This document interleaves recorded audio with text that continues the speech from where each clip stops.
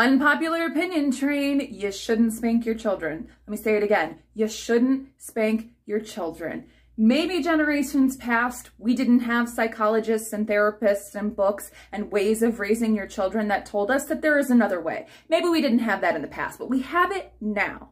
So if we have proof, documentation, how-tos, guides, help books, famous people saying that there is a way without spanking, and there are successful ways without spanking.